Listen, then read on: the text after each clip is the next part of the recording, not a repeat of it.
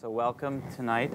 My name's Corey Robin. I'm here to moderate a discussion about the state of freedom today, not only in obviously autocratic and authoritarian societies like Singapore and China, but also in more ostensibly democratic societies like our own, where citizens trade their liberty for security and prosperity, and where what Tocqueville called soft despotism seems often to quietly reign.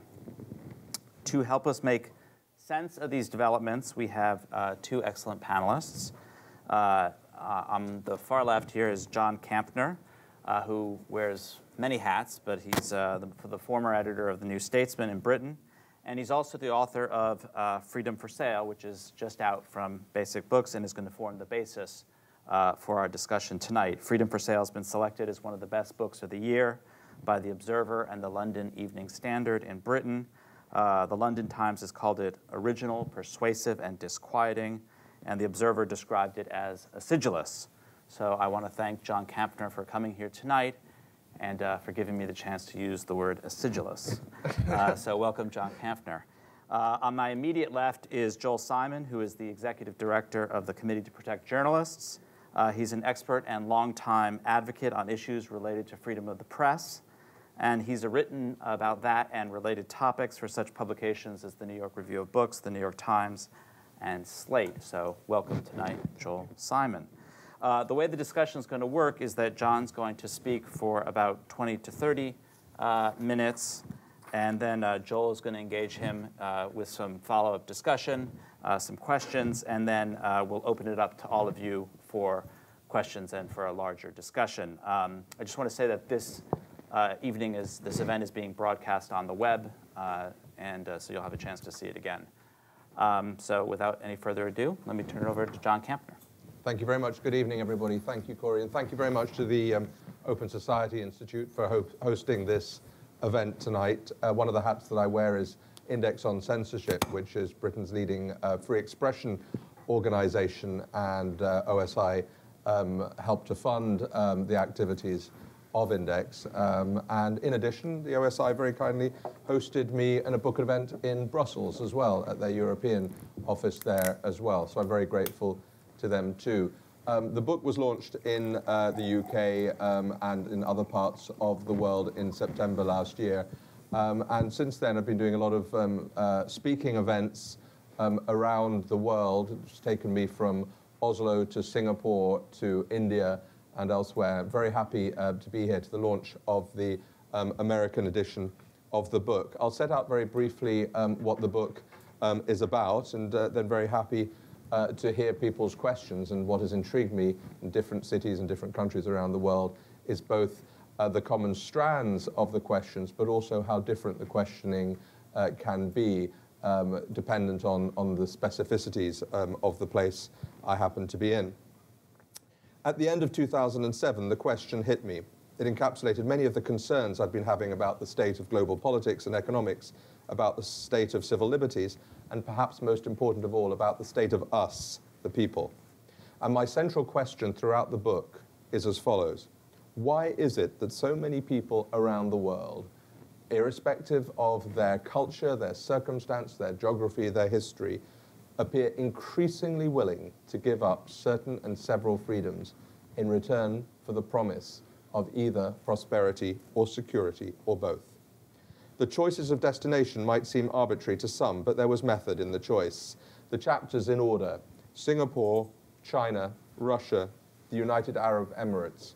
Broadly, these could form a contingent of semi-authoritarian states.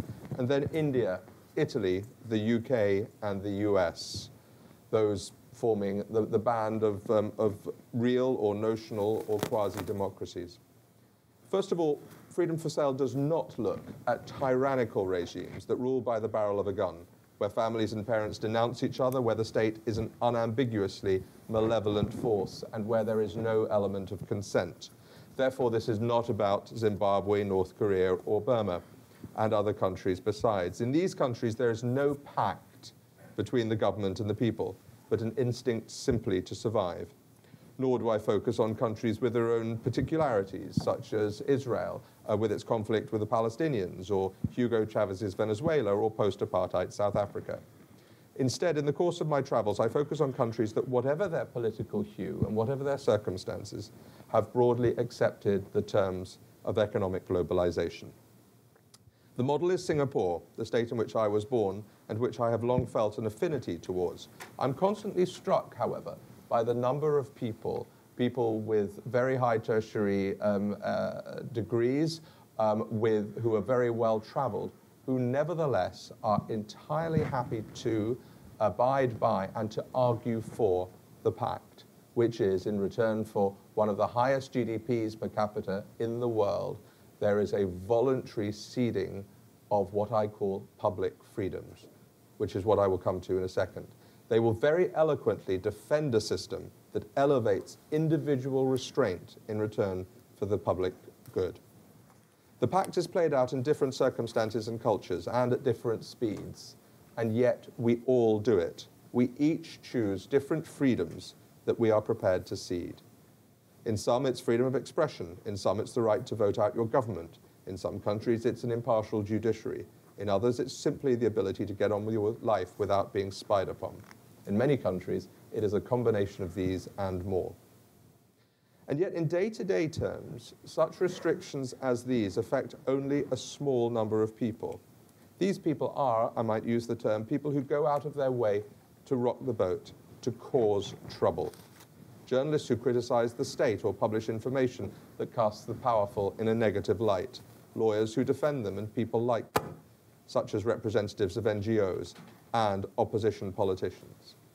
The rest of the population, well over 90%, carry on regardless. They enjoy what I call private freedoms, to live more or less as they wish and to make and spend their money. Now, what are private freedoms? They are the freedom to lead your atomized existence or the existence surrounded by the people that you care for, unimpeded. These are, as I say, the freedom to make money, the freedom to start a business, the freedom to travel, the freedom to send your children to the school of your choice, even in some countries, the freedom to wear the clothes that you wish or to have the partners that you wish to have in your private life. Now, in many countries where those freedoms did not exist before, they are undoubtedly to be cherished. But these freedoms have been elevated above what I call the public freedoms. These are the freedoms to act vigorously in the public realm. That is freedom of expression, freedom of association, and freedom to act actively, politically, most of all, the freedom to vote for an active body politic and a multi-party democracy. One can, ladies and gentlemen, accept the fact that one, therefore, is sufficiently free if you are looked after in your private realm. In the global order of the past 2 decades, the alliance of political leaders, business, and middle classes has been the key to this pact. This arrangement is built on a clear but usually discrete set of understandings.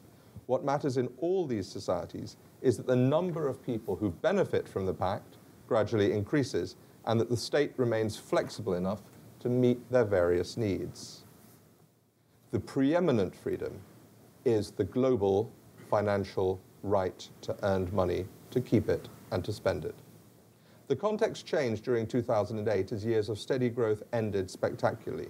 The collapse of the banks led not only to economic crisis, but called into question political structures too.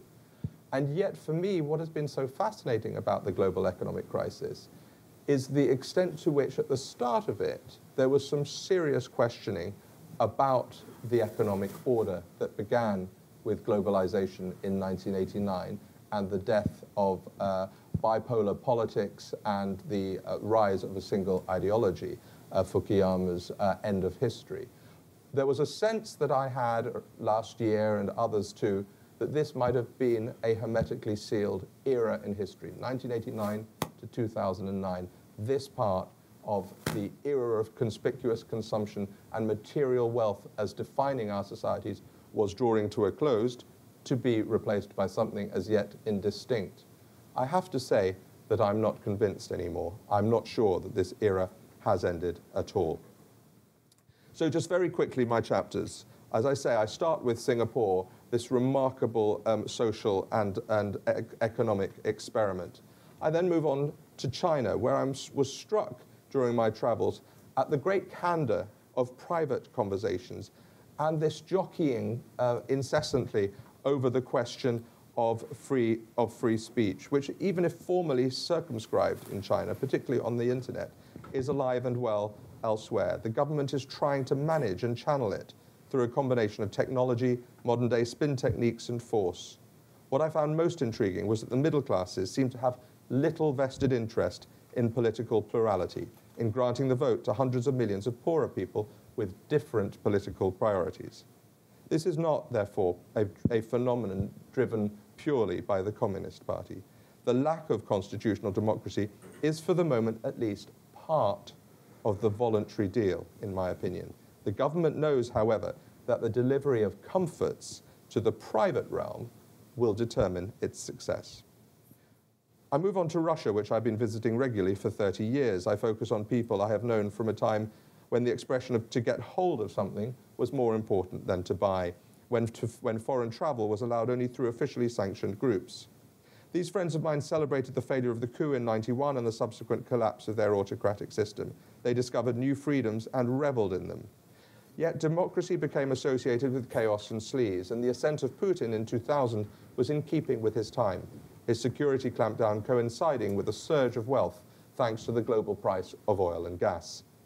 As their country became richer and more assertive, my friends would recite a slogan of the three words that begin with C in the English alphabet that were important to New Russians: Chelsea, Courchevel, and Cartier.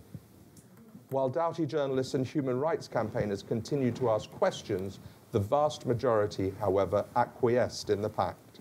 These jet-setters continued to fear, however, that their fortunes and their properties could at any point be seized. That is why they took their money abroad, and that is the weakness of the Russian pact. Yet they still enjoyed the fruits of their private freedoms and left the politicians and the security elite to rule unimpeded.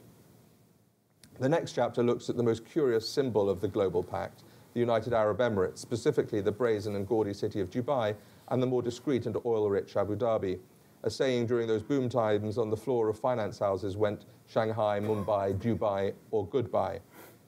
From young British traders to Russian mobsters to C-list celebrities, the ruling sheikhs offered steady wealth from property deals to tax-free salaries in return for keeping out of trouble. Note that sentence comes again and again. In Dubai, they were even more accommodating, putting religious concerns to one side to allow Westerners to lead their lives as they wish. Monuments to conspicuous wealth sprung up all around. The sheikhs believed their model was immune to the Western economic crisis. The second part of the book is the more challenging part. It looks at countries that profess adherence to liberal democracy. I begin with India, which prides itself on having the world's most populous multi-party system. As China's economy soared, parts of India's corporate elite wondered whether this form of governance, whether their form of governance was actually an impediment to prosperity. India's rich devised its own pact. It would provide for itself the basic services that the state fails to deliver for just about everybody. In return, it will make very few demands of the state, and it requires the state to make very few demands of it. All it wishes from the government is to leave it to make money and to keep the poor away from its door.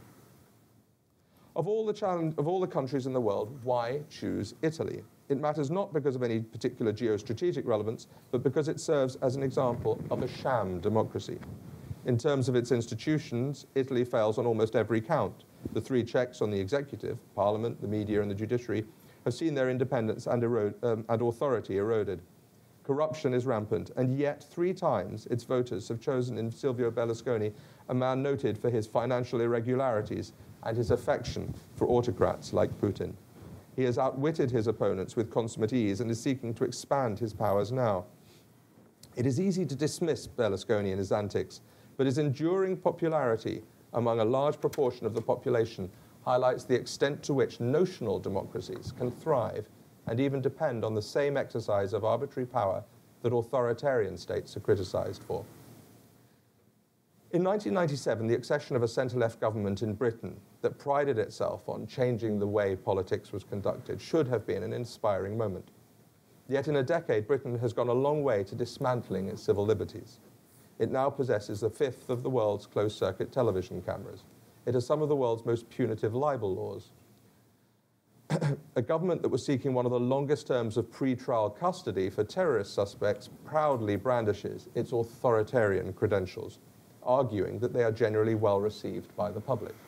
And yes, they are, at least particularly before they're closely analysed. I look, therefore, at a government that abrogated its responsibility to produce a more equitable and a more liberal society. Instead, in a demonstration of what psychologists might call displacement theory, it exercised what power it had to clamp down on public freedoms.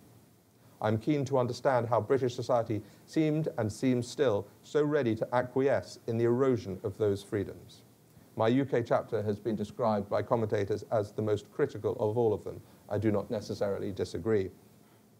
My last destination is here, the United States, where the pact has been played out most visibly. The chapter traces the effects on society at home and abroad of 9/11, the Iraq War, and the abuses that surrounded the war on terror. George Bush's neoconservative mission had grown out of a mixture of hubris and frustration.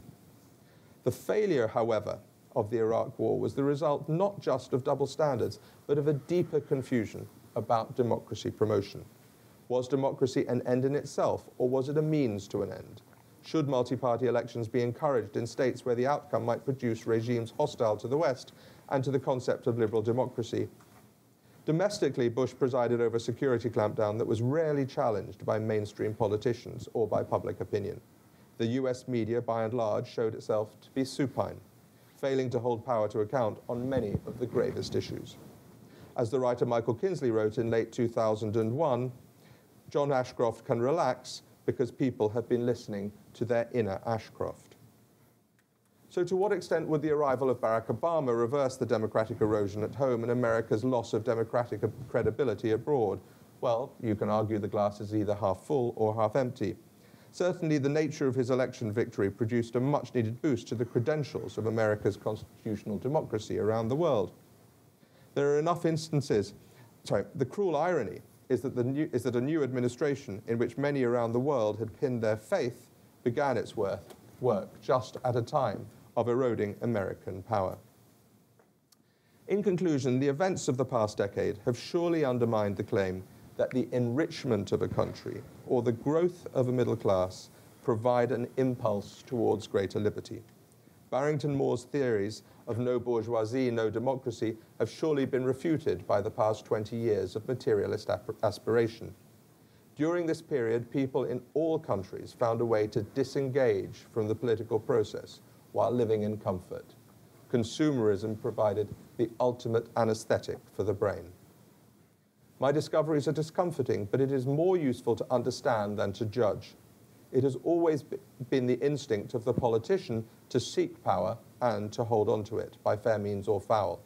Less understood are the reasons why so many of us, in authoritarian and democratic states alike, succumb, and why so few of us ask why we do it. Whatever systems we happen to live under, our priorities are more similar than we would ever want to admit. Thank you.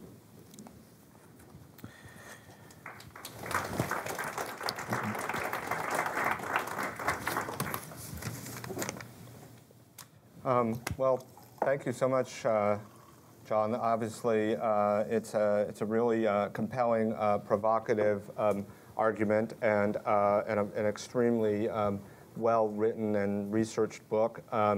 It's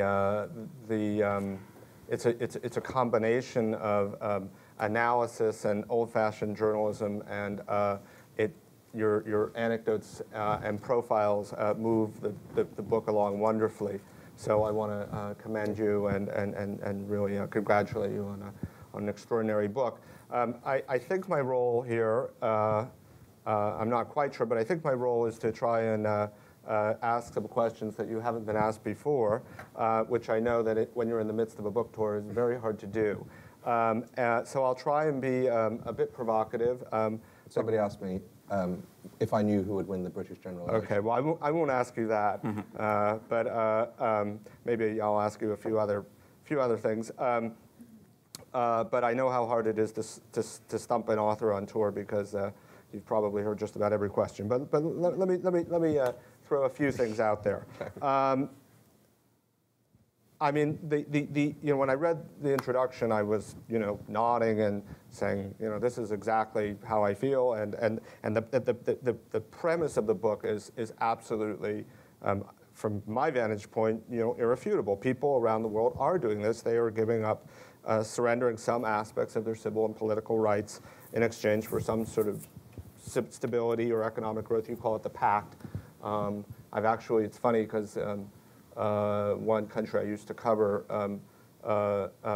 Mexico, they actually called it the pact. It was called El Pacto, and it basically was an agreement between the oligarchy and the government about, and it was a sort of anti-inflationary pact, but it essentially amounted to a public kind of agreement about some of the issues you address in your book. So sometimes this is an unspoken agreement, and sometimes it's very much out in the open.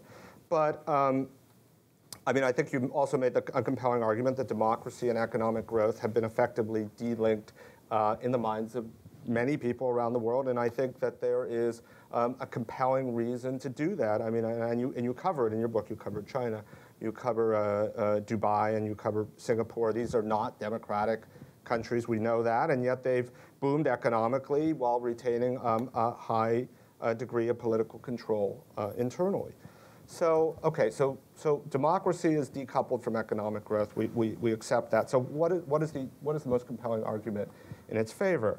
Well, what about that it's still the best system for managing a political crisis peacefully? It's kind of a form of insurance. And if you don't have a political crisis, you may not need it. It's kind of like the US healthcare system in that you can just opt out and hope that you don't get sick.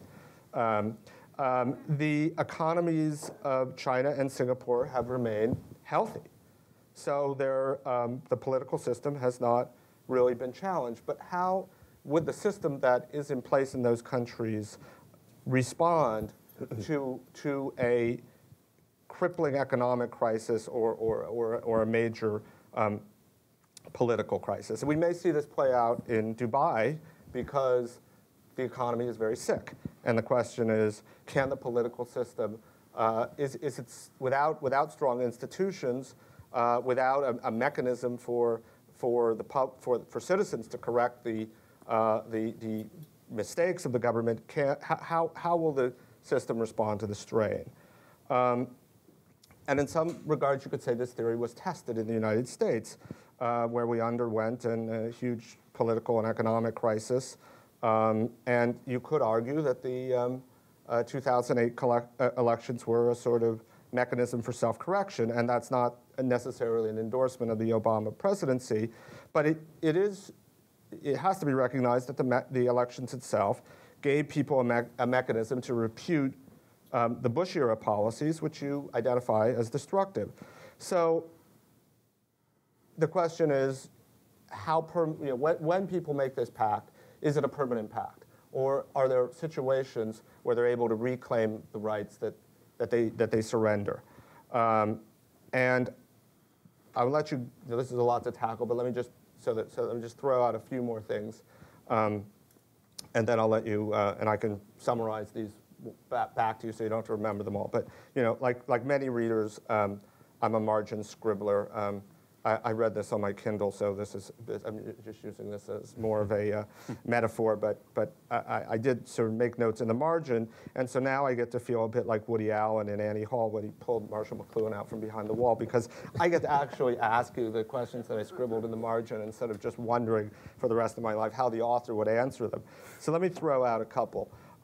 You said that Venezuela represented a particularity, and I'm afraid I don't agree with that. I mean, I think that there are certain trends that are certainly regional trends that Venezuela represents, and Daniel Ortega in Nicaragua or Correa in Ecuador are emulating some of the strategies that Venezuela has implemented, that Chavez has implemented. So there is a kind of trend there. And I guess the question I have is, what is the pact in Venezuela, where people have, and in some of these other countries, because I think there is one, but I'd like to hear you articulate what people are getting in exchange for giving up some of their liberties from that government.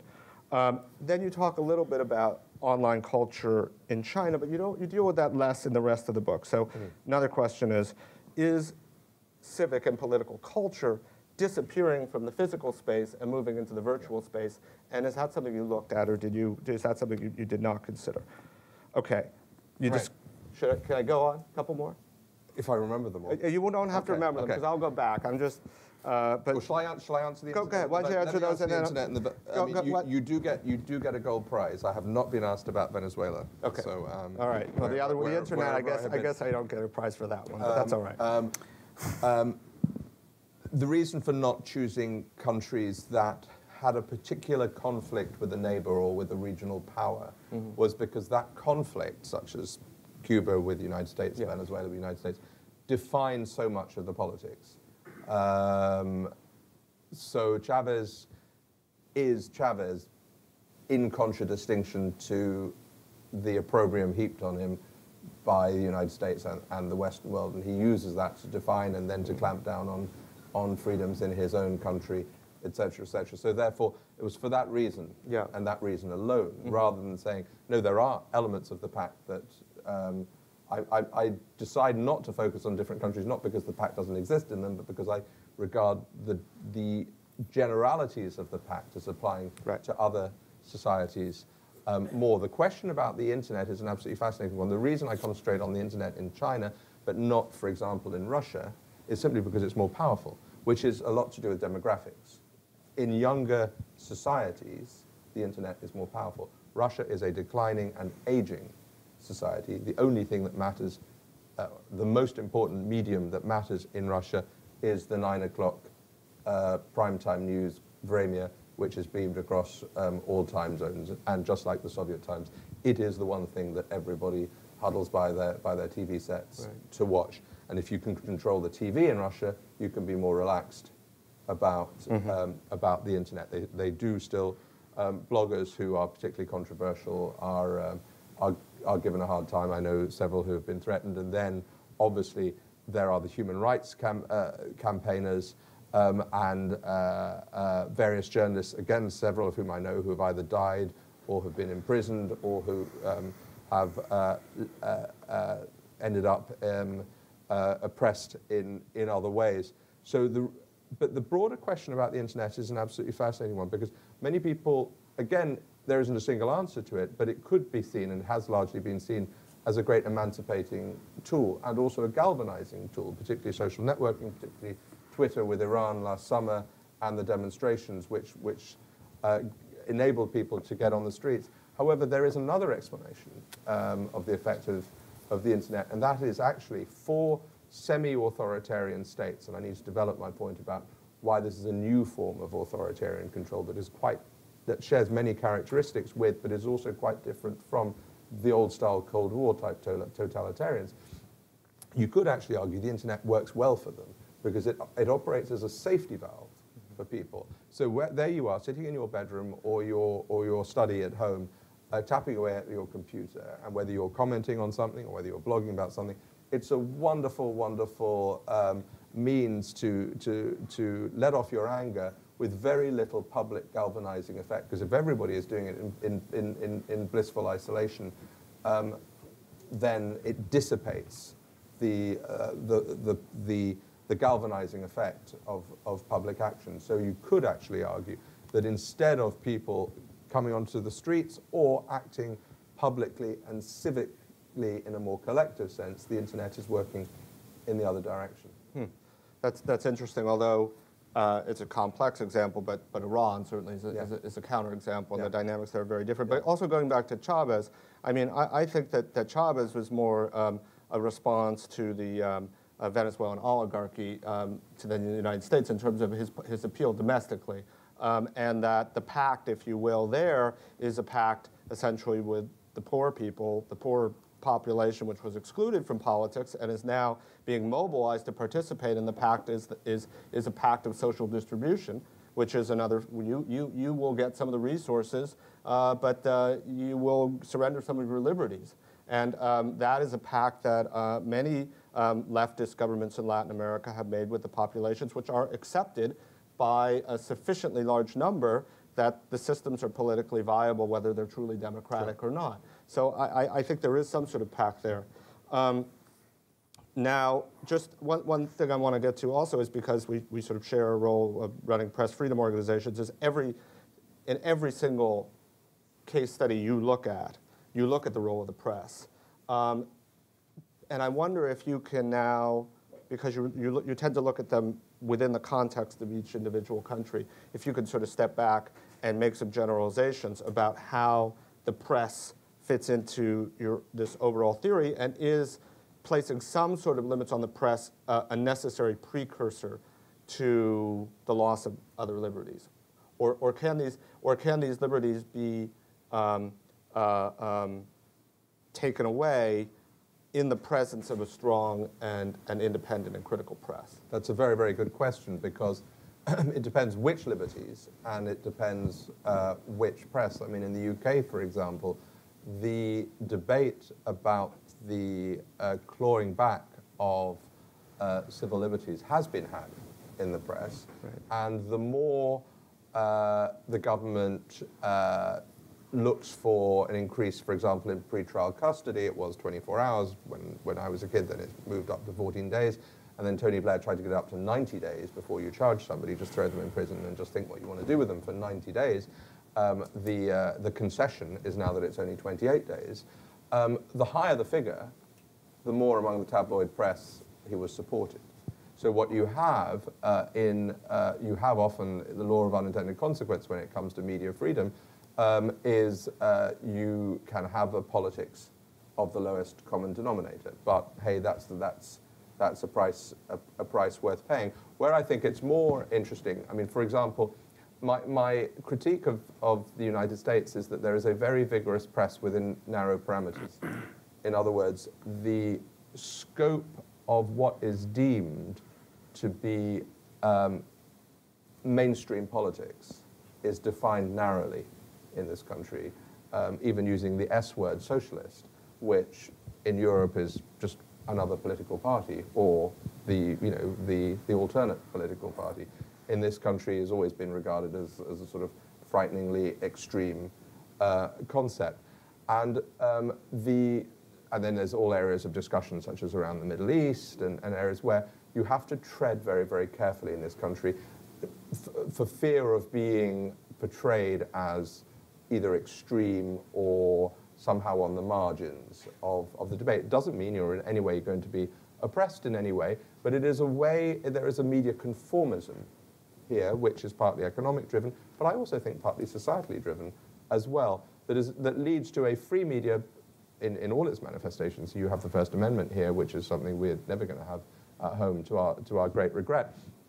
So you have all the constitutional panoply in defense of a free press, but there is this element, I think, of political restraint that prevents all kinds of difficult and controversial issues being discussed in the broad mainstream media. It's always discussed in academic press or in the radical press as well. So this debate about what constitutes, I prefer using the word vigorous media rather than free press or free media. The debate about what constitutes a vigorous media is very specific to different countries, but without it, it is a very instrumental and important part of what I call a vigorous body politic, because the question about democracy is not just, I mean, the organization Freedom House here has a very good chart, as you know, of press freedom. I think it peaked in terms of democracies that had free presses in 2000, 2001. For me, the issue is not ticking boxes about democracies. It is a manifestation of the quality of a democracy and the vigor of that democracy too. Okay, let me try one last question about the U.S. and I would venture this is one you haven't been asked, but picking up on the U.S. analysis. Okay, try and flip this on its head and see the issues you described from the perspective of the the right here in the United States, which is experiencing a powerful grassroots mobilization right now. From their perspective, they're actively defending their freedom from government intrusion. They're allied with powerful forces within the media that support their agenda. Now, the people in this room, including myself, may not identify with these concerns. For example, I don't see anyone here carrying an unconcealed weapon. But shouldn't we recognize that they are mobilizing to defend their freedoms, whether it's the right to bear arms, the Second Amendment as they see it, or the right to be free of government intrusion in healthcare decisions, and that in a sense they are refusing to submit to the pact as you describe it? Absolutely. I mean, this book is not a political. I would venture to suggest this book is in no way a politically partisan book. This book is about the erosion of freedoms variously manifested and variously described. And we both work for, as you say, for free expression organizations. I spend a lot of my time defending the rights of groups in the UK on the right or on the far right to have their word that would otherwise be denied to them, or they would be decried for so doing. So it is about creating the great enemy to all form of healthy democracies is what I call an anesthetized society. When societies become docile, when they define themselves through branding and through self-fulfillment or the aspiration of wealth, even if you do not have it yourself, then you open the door for an empty political space. And therefore, you can't blame people for jumping into that political space who are motivated if that space is empty.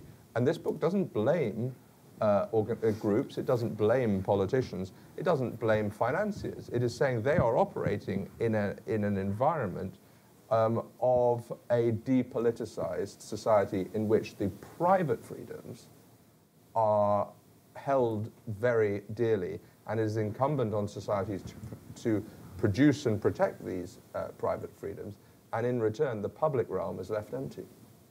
Well, I'm afraid you answered all those, so I'm going to have to ask you who's going to win the elections in the UK. Maybe you could answer that. I'm going to turn this over to all of you in a second, but this conversation did make me think of another question, which is that it seems like a lot of what drives your analysis and the problem as you see it is this drive on the part of the middle classes and these people who are aspiring to be in the middle classes for material comfort and wealth and sort of participating in the consumer republic that we all share.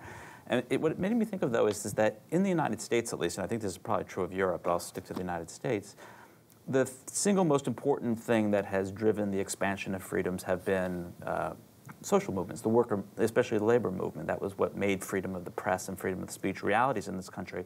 But those movements were all generated by the idea of wanting to share in the material wealth of the republic. So it wasn't wealth per se and the desire for material comforts don't necessarily have to produce the kind of privatized dystopia that you describe. Oftentimes it produces the opposite. And I was just wondering what you think it is about the moment we're in, assuming you're correct that that is what's producing the problem. What is it about the structures in the moment that we're in that it's producing the problem in the way you see it, as opposed to 100 years ago when it produced the exact opposite? I think the difference is the numbers. It's the proportions in society. If you have a middle class, which is defined very loosely, deliberately by me, and it is very different. What is the Indian middle class? It's hugely different to the Chinese one, to the American one. But if you have a middle class that is constantly increasing in size and increasing in power and leverage, that is in pretty much every country, whether it is a representative democracy or where it conforms to this pact with authoritarian or semi-authoritarian governments. It is keeping this large constituency of the population satisfied is now the key to key to success. And if you can, and it is endlessly fascinating. If you look at what happened in China over the last couple of years, all journalists were writing with the decline of the American export market for Chinese made goods, And I was in southern China, and factories were closing, and it was just absolute conventional wisdom in the West and in China that there was going to be a social explosion. And yeah, there was the odd demonstration and this and that, but it was reasonably easily handled. And the government's absolute drive, there was this mythical, we must achieve 8% economic growth. It was an arbitrary figure, but it became the holy grail. We must make 8%. Now, whether they did it actually, or whether the figures were manipulated in order to allow them to show that they did it, they did it. And it was the fact that they were showing to the Chinese people, just hang on in there, your material concerns are being met, your aspirations are going to materialize. And this was quite clearly an absolute fear that the Chinese government had. My goodness, if we don't make this 8%, everything is going to go up in smoke. So let's do that. So this is really the thing. It is, and this is going to be the test in years to come as well. But if you can continue to satisfy, and those needs will change. This is a very flexible pact. But what is so interesting, going back to the Barrington-Moore point, was back from 89 onwards, there was just this absolute sense. You talked about in your introduction about economic and political freedoms going together. You free up one, the other will be a natural concomitant of the other. This was the great, not just Thatcher-Reagan, but it went across all political parties, that free markets and free societies would build on each other. That has surely been disproven now, because if you can move people away, I mean, in countries where before there were no freedoms, that was entirely different, but if you can provide them with this hermetically sealed private freedom, then that is enough, as long as their ability to earn and to share the wealth in the country can be constantly fed. Okay, yes, in the back there. I think there's a microphone that's going to be coming around. Is that one quick note? Also, we are, as you can see, recording tonight's event, so if you choose to ask a question, you're also giving your consent to be included in that recording, which will be used on the web and beyond. Just a moment. But don't let that deter you. And held against you. Hey, thanks a lot. Given the current decimation of the American middle class, do you see them waking up to cope with what Sheldon Wolin, as I mentioned to you, sees as a soft or inverted totalitarianism in America? And as a follow-up, perhaps might it take, given the Tweedledum, Tweedledee nature of our so-called two-party system, might it take a bona fide third party to spring forth somehow from Zeus's head to wake them up? I mean, so will economics do it? Might a third party, and how that comes about, who knows? Or are we destined for more, more of a restful slumber as our rights not so gradually erode? Thank you. Well, if it's any reassurance, you're not alone. Everyone is in that slumber, even the French, who usually need no excuse to take to the streets and demonstrate, are not doing it over this financial crisis, which is a source of endless fascination to me and to others besides, without getting too deeply involved in the history of this financial crash, and many experts better qualified than me have done this. But in the shorthand, the microeconomic group that caused the financial crisis are the ones who have got away with it scot-free, and who are the ones who are now benefiting from the new environment, and the vast majority of people who had no culpability in the economic crisis are the ones who are suffering. Now, by any standard of reading of history of the last 200-300 years, you would think that spells an awful lot of trouble. But it hasn't happened. It has somehow dissipated. I'm afraid I have not got the answer for why over the last year, 18 months, across the world, there has been so little. There's been anger, and there's been anger variously expressed. Some people here talk about the Tea Party movement as being part of that anger. That could well be the case. I'll give one little explanation that actually may or may not have a bearing on it. But in the UK, when both the two main political parties announced that they were going to increase the threshold at which you have to pay death duties, and a tiny proportion of people pay death duties in the UK because of the level of threshold. They were going to, I think maybe 10% of the population pay death duties, and they were going to raise it so that maybe only 5% of the population pay it. It was an extraordinarily popular measure. And so what does that say? It is about the aspiration that even though I'm never going to be well enough, I'm never going to be rich enough myself to bequeath to my children that kind of money that would ever be due for death duties, one day I or they might be like that. So therefore, it is a good thing to protect aspiration. I mean, it's a very glum conclusion to draw if you believe in some sort of more collective or communal spirit about taxation. There's only a certain amount of money in the pot as well. But I can only assume the docility when it comes, because the docility existed all the way through. The book is about, during the times of plenty in particular. You can understand docility when you're too busy buying your new TV set to worry about the state of democracy or whatever else. But when the cash register stops ringing, you would think that is a time for greater questioning and greater political and economic ferment, but it hasn't happened. Yes, in the back over there. Yes, thank you very much for your very interesting analysis. I'd like to know where you think the incredible ostentation that exists in Dubai and the present economic instability will possibly lead to. Thank you. Thank you. Dubai is a curious case because, I mean, it really is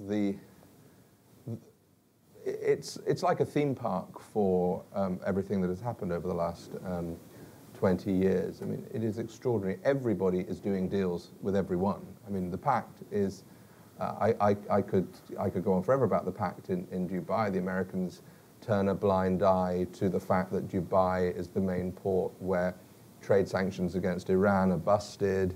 At the same time, the Dubai government turns a blind eye to the Americans planting agents all over the place to monitor Al-Qaeda. At the same time, the Americans turn a blind eye to various Al-Qaeda people laundering money there, and then people turning a blind eye to Western demonstrations of ostentation. It just goes on and on and on. And the reason everybody is turning a blind eye, or was turning a blind eye, is because everybody was making money and everybody's financial interests were being served, down to relatively lower middle class Brits, Europeans, Americans, Indians, huge amounts of Indians with second homes in Dubai. Now, the country is being, or that emirate is being bailed out by its sister emirate, Abu Dhabi, where all the oil resides, and which has also been far more discreet in its bombast, in its kind of gaudiness, and has been much less over-leveraged than Dubai has been, and literally one of the sheikhs is bailing out the other in perpetuity. So Dubai will continue in its great gaudy technicolor from time to time. Various people, a lot of people have lost money there, those who lost on real estate and had to distress sell. But for those who didn't, they're just biding their time, and it will continue in its blissful way. You had your hand up earlier. Yeah, hi. Oh, I think they want you to wait for the microphone, sorry. I guess over the last 30 years, it seemed that the disparity between wealth, has grown ever wider in this country and in Europe, virtually all over the world. How does that play in with your thesis? Well, it depends whether you define poverty as absolute or relative. Economists consistently argue with the country. I think if my figures are up to date, the large country, the major country with the largest Gini coefficient, the gap between rich and poor, is China now, which is endlessly fascinating. The Chinese super rich play their part in the pact in their way by being really quite discreet. They're not in any way like the Russian oligarchs, throwing money around and buying soccer clubs and having super yachts moored off Cannes and all that kind of thing, because their part of the deal is from the Communist Party will allow you to continue to do this as long as you don't make a big song and dance of it. As long as you can keep, back to my point about the growing middle class, you can keep growing that middle class and keep giving people the aspiration that one day they can join it, while at the same time, as long as you can keep the poor in a lesser degree of destitution and poverty than they have otherwise been. In other words, you deal with the issue of absolute poverty and absolute living standards rather than relative poverty and relative living standards, then the evidence suggests that you can continue to get away with it. I mean, some interesting country attitude surveys across Europe suggest that there is a decreasing appetite for fiscal redistribution than there was 5 or 10 years ago, at a time when the income gap has got bigger and bigger. Or not so much the income gap, but the asset gap, because so much of it is related to either liquid assets or property. So the inclination is to say that, as I say, as long as you can grow the middle class and keep the poor from being as poor as they previously had been, then you can get away with a rising economic inequality. But here in the United States, though? Well, I go back to my original answer about if the situation was as acute as it should be, given the numbers, there should be trouble, and there isn't. And one thing I do not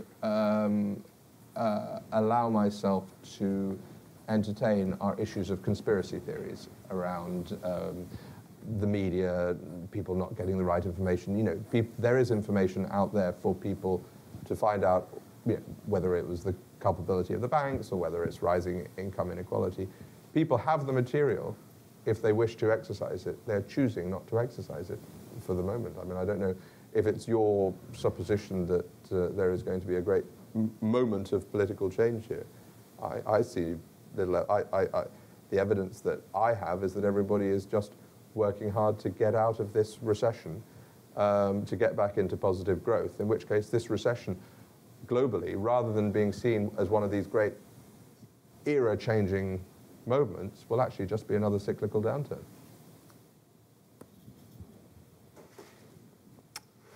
Yes, over here.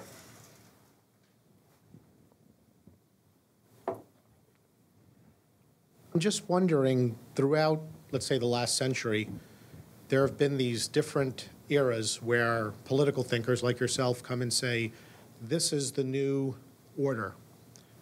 With the rise of fascism back in the 1930s, there were those who said, this will overtake capitalism and freedom in the West. People like Joseph Kennedy were in somewhat despair. Then, after the war, it was our system versus the Soviet system and the Chinese system at the time. And then after that ended, it was, capitalism has won and this is the new era. Now we seem to be into this soft totalitarianism.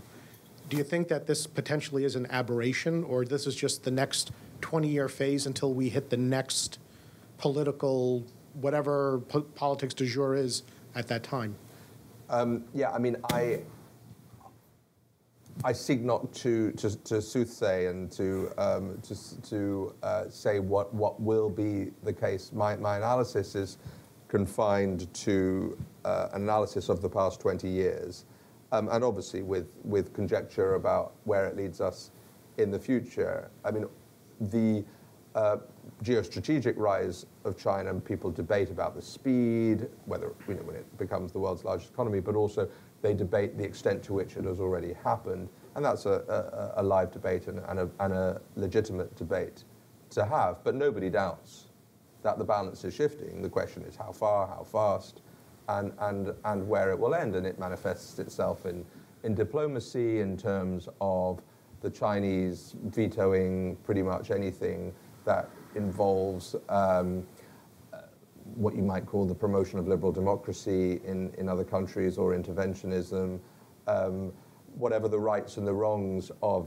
Iraq and Afghanistan. I would venture to suggest that there will be no more large-scale US-led military interventions for the either real or perceived or notional or whatever promotion of democracy in other countries, because simply the economic shifts have changed, and the power that is wielded by countries that are semi-authoritarian or authoritarian is too great for that to take place with as much ease as it did before, because the Clinton and Bush eras very much marked that era of unipolar power and American hegemony, which, whatever the debate about speed and scale, is definitely shifting. And I mean, the enshrining of the G20 is an absolute case in point. People now talk about the G2, just America and China, and basically if Obama can't square it with the Chinese, then it's not going to happen. So that's very much, but that has great impact on the state of democracies in the West. But it's also endlessly fascinating about, I mean, there isn't a single Chinese model that is fixed in stone now. My analysis of China is very much that it's a game of cat and mouse, and that the Chinese are trying to, if you think of, if you're switching off the tap on your radiator at home, and you switch it off completely, and then you think, well, just how much am I going to switch it back on again now? That is exactly where the Chinese are. They're constantly working out how much to open the tap. Just before the Olympics, they switched it off almost completely for fear of the consequences of political demonstrations. During that, people anticipated, oh, well, they would be more liberal after the Olympics. They weren't, but it's constantly in flux, and that is very much a reflection of the dilemma that authoritarian, non-totalitarian governments have, which is how much freedom am I going to allow, am I going to have to give this most important population group, the middle class? How much freedom am I going to be able to get away with? And that's the constant debate throughout.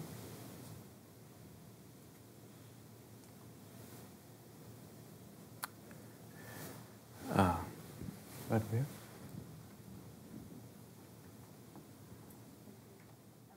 You said earlier that you commented on how counterintuitive it is that there's this lack of public outrage about the economic meltdown. And it made me think about how it seemed to me the coverage of the demonstrations in Greece made it seem as if those crazy Greeks, they will not accept the austerity they must accept. It's like their fault that they're not being a little more docile, really. And what do you think is driving this push toward, push to keep the public docile, or, the government's more authoritarian in nature? Is that from the government's trying to maintain power more? Is it from fear by the public? Is it their sense of relative comfort or aspiration? What do you think is the biggest driver here? Well, you've asked the most pertinent of all the questions. What is the driver of this docility? Are we doing it, or are they just simply reflecting our desire for it? I mean, as I say, I keep on using this private-public freedom issue. It is not that people do not want a say. It's not they it is not that people do not want to determine their own lives. They do want to determine their own lives, but they want to determine their cocooned lives. And they don't want anybody, they don't want the state interfering in that. They don't want the state telling you where you should send your kids to school. And here in this country particularly, there's much more of an onus on the government as a sort of malign economic force, certainly among large sections of the population, I think differently interpreted in Europe and elsewhere. Less and less, as I was researching the book, did I think that the culpability lay with governments. And more do I think it lies with us. Particularly it is much more understandable if you are, say, a Russian who has been used to, or your parents have been used to, periods of out-and-out repression, and then slightly relaxed repression, but still repression, and then even greater repression. And then you're told, oh no, you can do this, you can do that, you can... it's understandable that you are cautious, and it's understandable that if you're given certain private freedoms that previously you have never enjoyed, if you have never been allowed independently just to leave the country without anybody asking you where you're going or not letting you go, it is an extraordinary increase in your freedom. So if the choice is between no freedoms and private freedoms, then you're going to go for private freedoms, and I would do exactly the same.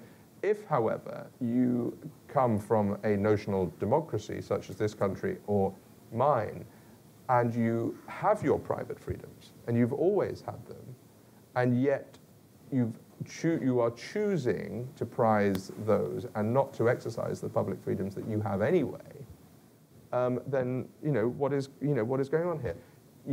If you demonstrate, sure, there is going to be here and there police and others photographing you, and you're worried about this, you're worrying about that, but you're not going to go to prison.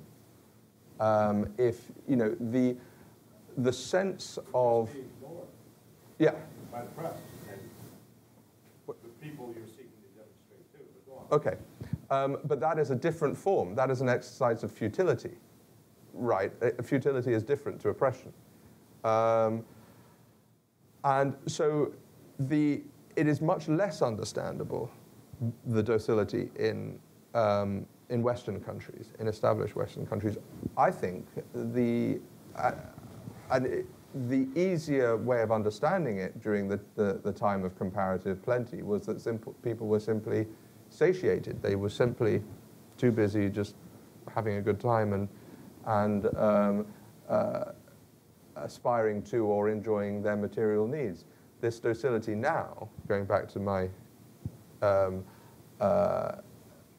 question to the previous questioner, is the part that's less understandable here in the West.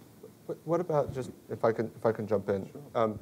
How does Iran then fit into this? I mean, two things. One is, could it be that people are not actively demonstrating in the streets because there is no viable form of political ideology that unites them? No, I mean, is there no alternative model? Iran is a classic case of but that's it's pretty totalitarian. No, but what I'm talking about is the people who are out in the street in Iran who are risking their lives. But that is the first phase of, if you have a totalitarian regime, and look at the orange demonstrations in Ukraine, or the Velvet Revolution in Georgia, or the many areas around the world where you have a totalitarian regime, right? Where there is a man with dark glasses on the street corner, or the guys on the motorbikes, smashing you with clubs or shooting you in Iran if you demonstrate. That is a galvanizing force, right?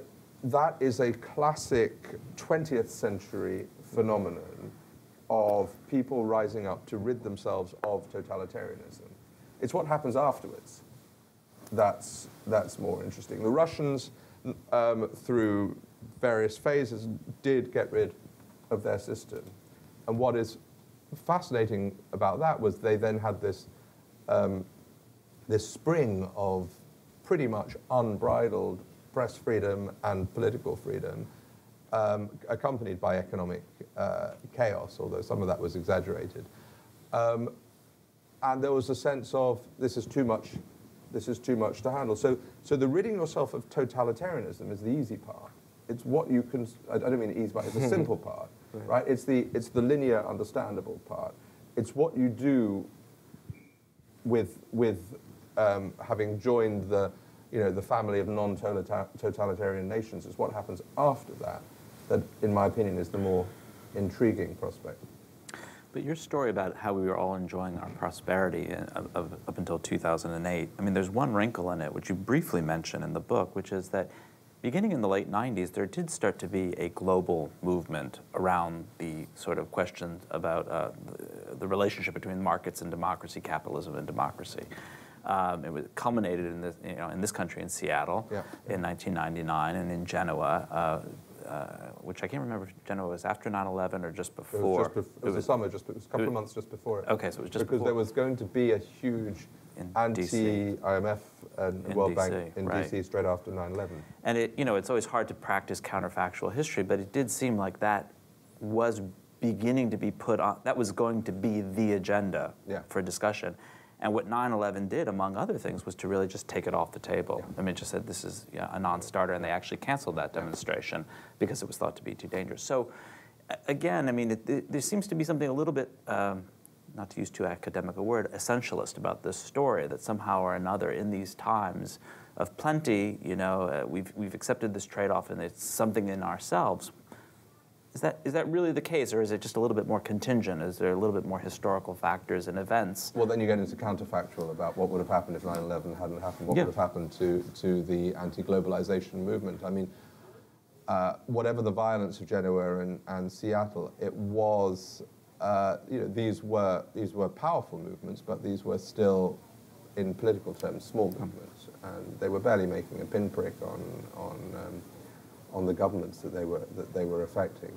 So yeah, I mean, 9/11 did produce this enormous sense of, if you of an understandable sense of fear and a need to rally round, but that was then taken to another level by saying, and if you question any aspect of the viability of the system that we feel is so imperiled, then by nature you're either a terrorist or you're a dangerous customer. So it made it all the more harder in this country in particular. Yeah. The gentleman right here, where's the? Oh, there's the mic. No, this gentleman here has had his hand up for a while, and then.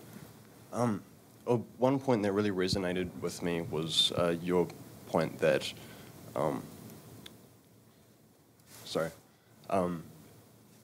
That you could distinguish between the public and private freedoms.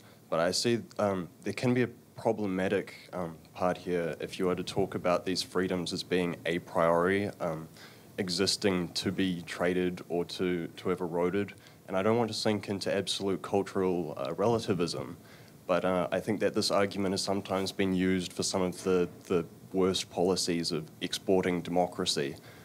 So I wanted to hear what you had to say about that. And also, this is a kind of a second question, with the consolidation of kind of a two-party system in the West and very restricted realm of politics, do you think that liberal democracy as it stands is in crisis itself? On the second point, I'm not sure liberal democracy is in crisis, but as much as it doesn't really exist. I mean, it's sort of stagnant. It's a bit of a shell. It is there, and people every 4 or 5 years, depending on your country, go through the motions of voting. And some people, a small proportion, are politically active, but political membership, membership of political parties has collapsed pretty much everywhere. Turnout in most countries has collapsed pretty much. But again, if you define your democracy simply on individuals doing their duty every 4 or 5 years, it's not a particularly healthy democracy. But so therefore, there's no reason why liberal democracy in the countries where it is established needs wither and way, because it's not really being practiced. So therefore, it can continue, in my opinion, in its. existing form. I wasn't quite sure I got your first question, but I mean, on the question of democracy promotion, the two weaknesses in the school of democracy promotion, just putting Iraq to one side for 1 second, were that your legitimacy in promoting democracy is surely weakened if the quality of your own democracy is hardly a shining example, is the first one. And secondly, what bit of democracy are you seeking to promote? Are you seeking to promote the notion of multi-party democracy? In other words, let the people have their say, in which case you will end up with a whole lot of unintended consequences, such as famously the election of Hamas in Gaza and elsewhere. If Jordan wasn't a monarchy and had a one attempt at a multi-party system, it would not have the kind of, it would be a much more radicalized society than it is. And so this affects Washington and other policymakers all the way through. Are you looking for a kind of liberal, a more liberal kind of society, in which case one person, one vote may not actually produce it? Or are you China is another example. Many Chinese intellectuals simply say, I know this pains me to say it, but actually full voting rights for everybody would not produce the kind of China that you in the West think it would produce. In fact, in many ways it would be the reverse. It's a proposition that's hard to test. So democracy promotion, and then add the third point, which is the waning power of America to act unilaterally anymore. I'm not sure we're going to be seeing very much vigorous and certainly military-driven democracy promotion for the foreseeable future. I'm going to just take one more question. And wait, just if you could, yeah. We both sort of raised our hands at the same time, and he preempted part of what I wanted to ask. The operative word in my question is degree. I don't know if you've gone to Sweden, Norway, and Denmark, socialist countries, but is the degree of tension between public and private the same? How does it vary in socialist countries? Well, I'm not sure I would describe those as socialist countries. I mean, social democratic, maybe. I mean, Sweden is currently run by a conservative government. But the role of the state there is much more enshrined. Taxation is regarded as a public good, not something to be avoided.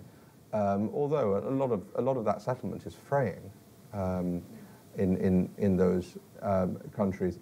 But I was asked, it was interesting, I was asked in Oslo about this whole phenomenon, and one person said, why are you not including the Nordic countries, the Scandinavian countries, as one of these examples? I mean, Sweden is the northern, Sweden is Singapore with snow, somebody said, which I thought was quite an interesting idea, this idea of people abiding by the status quo and not seeking to rock the boat. I mean, I think you can, there is a cultural collective conformism. However, the quality of those democracies in terms of a vigorous press, freedom of association through trade unions, and pretty healthy political system, I would still put very much on the credit side rather than the debit side. There is that slightly sort of stifling sort of cultural thing, which I could be incredibly sort of trivial about, and that's nobody ever crossing the road when there's a red man, you know, at the light, that sort of sense of social conformism. But as I rejected it as an object of the pact, because I think those are examples, rare examples, where I think certainly the institutional, constitutional side of democracy are operating as healthily as anywhere else in the world, I would say. Well, I want to thank all of our panelists and all of you for coming. I want to thank Joel Simon and John Kampfner. The book is called Freedom for Sale, Why the World is Trading Democracy for Security, from Basic Books. You can get it on Amazon.com and in the lobby, right out there. And I also wanted to thank the Open Society Institute for hosting this discussion. So thanks very much. Thank you. That's really good. Yeah.